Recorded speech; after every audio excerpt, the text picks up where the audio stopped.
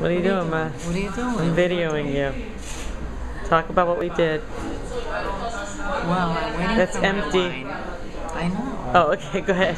Sorry. Waiting for the most expensive wine that my daughter picked out on the menu, which is very good. And I'm It was, happy about it. by the way, it was $15. It's 15 euro, sorry. Just think. I bought a pair of sneakers which were $15. That's true. This will be gone in 5 minutes.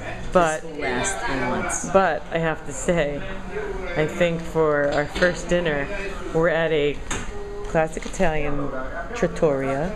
Yes, we are. And there is the wine. There it is. There we go. And we got pizza and ensalada. Yes, we did.